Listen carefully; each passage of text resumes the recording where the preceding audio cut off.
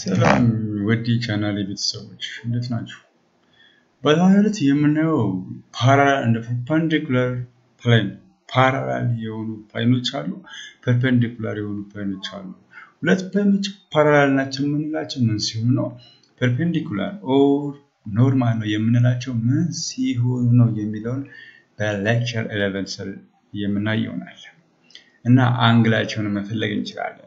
So let us start from the definitions now.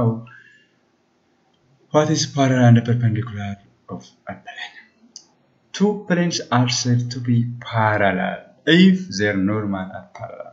ሁለት ፕሌኖች parallel ናቸው እንላለን ምን ከሆኑ ኖርማላቸው parallel ከሆነ ሁለት two planes are said to be perpendicular if their normal are perpendicular. That means ሁለት ፕሌኖች perpendicular ናቸው እንላለን ኖርማል ቬክተራቸው perpendicular ሲሆን otherwise ሁለት ፕሌኖች orthogonal ናቸው ኖርማል ቬክተራቸው orthogonal ሲሆን the angle between two planes are the angle between the normal angle በሁለት ፕሌኖች ያለው ማለት በኖርማል ቬክተሮች መሃል ያለው አንግል ማለት ነው ኖርማል ቬክተሮች አይነት ፈናለጋለን ከዛ የሁለቶቹን ፕሌኖች አንግል ለማግኘት ከሁለቶቹ ኖርማል ቬክተርስ የምናገኘው አንግል ነው ማለት ነው so እስኪ በኤግዛምፕል መልኩ ነው show that the planes pi1 x minus 2y plus 4z is equals to 0 and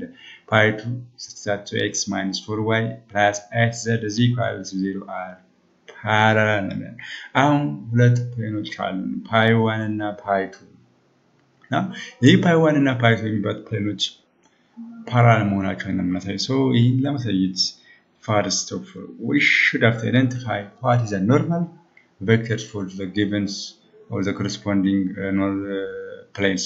Now መጀመሪያ እንፈልጋለን ማለት ኖርማል ቬክተሮች corresponding normal ቬክተሮች እንፈልጋለን ከሰጡን ፕሌኖች now እስኪ n1 እና n2 ብንላቸው ፕሌኖች እና n1 is the normal vectors for pi1 at least 1 minus 4 and 2 pi2 normal vector that means 2 minus 4 8 are normal vectors of pi1 and pi2 that means and in normal የምናገኘው ከጀነራል ወይን ከስታንዳርድ ፎርም ኦፍ ኢኩዌሽን ኦፍ a plane general formula x plus by plus cz plus d is equal to 0 ካል ነው እነኛ a b c ያላቸው ወይን የx y z ኮኤፊሺየንቶች ኖርማል ቬክተር እንላቸዋለን ስለዚህ እዚህ ጋር x ኮኤፊሺየንት 1 ነው 1 አለን y -2 ነው z 4 ነው ተመሳሳይ pi2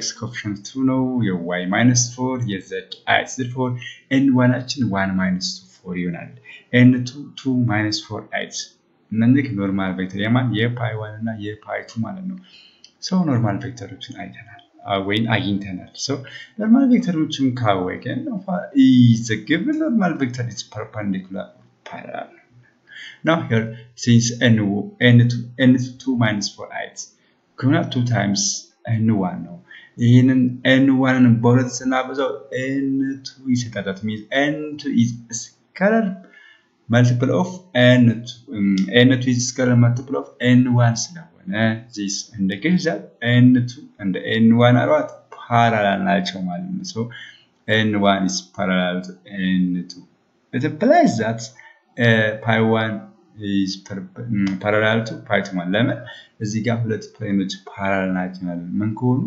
ኖርማል ቬክተራቸው parallel ከሆነ እዚህ ጋር ኖርማል ቬክተሩ parallel ነው so ፕሌኖቹም parallel ማለት ነው so the result pi1 is parallel to pi2 another example let pi1 given us 8x minus 2y plus z is equal to 0 and pi2 x plus 4y is equal to 0 shows that pi1 is perpendicular to pi2 አሁን ደግሞ pi1 እና pi2 አለ ዘን pi1 እና pi2 orthogonal መሆናቸውን እናሳየው so ይሄን orthogonal መሆኑን ለማየት መጀመሪያ normal vectoroችን identify እናደርጋለን after that we should identify the normal vector are perpendicular if they are perpendicular the plane are also perpendicular if they are parallel the plane are parallel so here let's n1 and n2 if n1 is a normal vector for pi1 and n2 is a normal vector of n2, that means n1 8 minus 2 1 n2 1 4 and 0, therefore n1 and n2 are the planes, the normal vectors for pi1 and pi2. Just for here, let's check is and the dot product of the two vectors are 0 or not. Now dot product actually እንፈልጋለን n1 dot n2. n1 dot n2 means 8 minus 2 1 dot 140 ማለት ነው. So a ማለት 8 times 1 8 times 1 plus minus 2 times 4 plus 1 times 0 1. A 8 ይሆናል 8 እዚህ ጋር minus 8 እዚህ ጋር 1. Therefore 8 minus 8 plus 0 is 0. Implies that n1 and n2 are what? Perpendicular. Therefore n1 pi1 and pi2 are perpendicular ናቸው ማለት ነው. Another example, let pi1 x minus y plus 3z is equal to 0 and pi2 twice of x minus 3y plus z minus 7 is equal to 0. Find the angle between pi1 and pi2. Now the angle so angle we should have to identify their corresponding normal vectors for the given planes. Then we find the angle between the two or the given normal vectors. Then that angle is the angle between the planes. Now here are the solutions. Let n1, which is 1 minus 1, sorry, we obtained from this pi1.